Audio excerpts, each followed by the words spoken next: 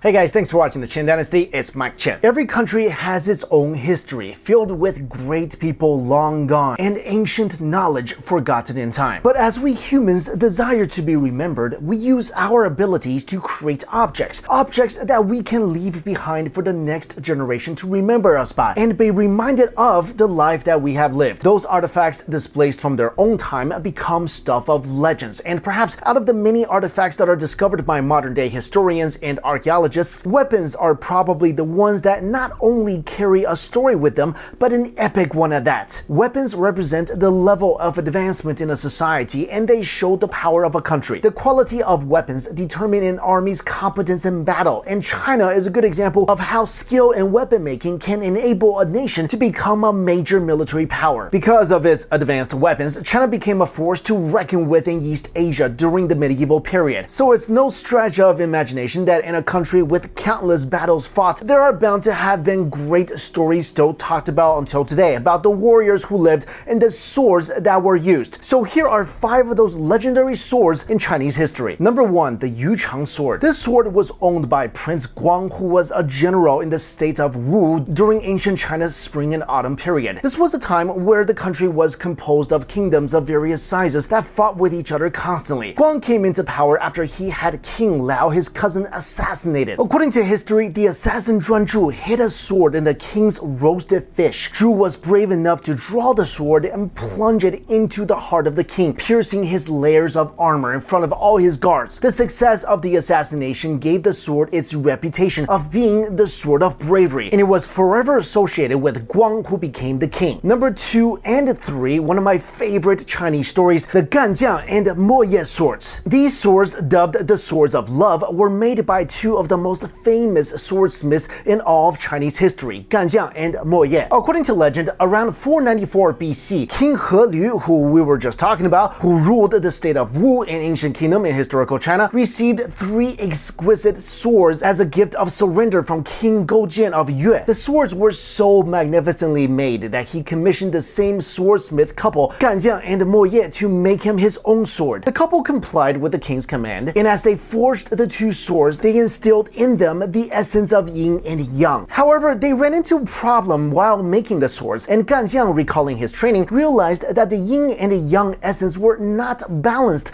So he and his wife Moye added some of their own male-female essence into the forge. This then balanced the yin and yang and solved the entire problem. The swords turned out perfectly. The yang sword, which Ganjiang named after himself, had a turtle shell pattern, while the yin sword, named after his wife Moye, had an eel skin pattern. When Ganjiang faced the king, he only presented the Moye sword and kept the Ganjiang for himself. The king, oblivious that there had been another sword, was pleased. But after some time, the king found out about the other sword. Angered at the betrayal, he ordered Ganjiang killed. But just as the swordsmith was slain, suddenly the Moye sword turned into a dragon, disappearing along with the Ganjiang sword. Ever since then, the legend was born of the 2 swords that was made by lovers who were separated by death but reunited and survived by their swords that remained together till the end of time. Number 4, the Zhanlu sword. This sword was made by yet another famous sword maker in Chinese history named Ouyezi. The sword was said to shine so bright that even celestial bodies paled in comparison to its glow. Made of the essence of all metals, it was a strong and sharp sword, so sharp that according to legend, if it was ever dipped in water, it would actually come up dry. Ouyezi had long dreamed of making a sword that was unequal in strength but displayed a non-threatening appearance, and Zhanlu was the realization of it. The sword was said to be like a pair of eyes that watched over kings, judging their actions and reacting to their integrity. For whoever it was that possessed it, flourished if they were an honorable person, or fell into ruin if their actions were deplorable. Unfortunately, the fate of this sword is now lost through history, as the last accounts of its whereabouts placed it in the tomb of King He Lu of Wu, yeah, that guy again, whose son made sure the location of the tomb and its treasures would remain a secret by killing the workers who worked on his father's final resting place. Hundreds of years later, Qin Shi Huang, the first emperor of the Qing dynasty, even looked for He Lu's tomb, hoping to find the swords buried with the ancient king. They were, however, unsuccessful in locating the tomb, but the hole that was made in their excavation filled up with water and over the years became known as the Sword Pond, located in present-day Suzhou. Number 5, the Sword of Goujian. Like most legendary swords, this too is associated with a monarch, particularly King Goujian of Yue, who was a famous famous ruler during the spring and autumn period of China. Because this was a time of constant military conflict, it led to the manufacturing of the highest quality of weapons that would give soldiers an advantage in battle, and the sword of Gojian was one of these weapons. The story of its namesake, King Gojian, is famous throughout Chinese history. The state of Yue was in a long, drawn-out struggle with the state of Wu, with the rulers of each state hating each other's guts and are each other's arch nemesis. However, Gojian would be defeated and even captured in a battle with Wu. Although Gojian was not killed, he was made to serve King Fucai, successor of his rival King Helu. After 3 years of hardship and disgrace, Gojian was allowed to go back to ruling his kingdom, but he never forgot the humiliation of his defeat and servitude. As soon as he got back home, he started plotting against Fucai, weakening his state from the inside. He bid his time, and a decade later, he led his army to a series of victories against Wu, leading Fucai to eventually killing himself. 2,500 years later, doing an archaeological survey in the Zhang River Reservoir, the sword of Gojian was found inside a tomb together with the remains of a human body. What was amazing about the discovery of the bronze sword was that after millennia since its use, it doesn't have a single sign of oxidization or tarnish. Researchers believe that even though the tomb it was found in was soaked in water, its airtight scabbard and high concentration of copper preserved it in an unbelievably mint condition. After a long debate as to the inscription on the blade, it was later confirmed that it was in fact King Gojian of Yue's sword. Like his master, the sword suffered destructive forces and survived untarnished. So there you go, those are 5 legendary swords that have become an important part of Chinese history. Though only some have been found again, all of their stories have withstood the test of time and will forever remain in the history books as a great reminder of the rich culture and history of China. And I really wanted to do this video because obviously I love Chinese culture, I love Chinese history,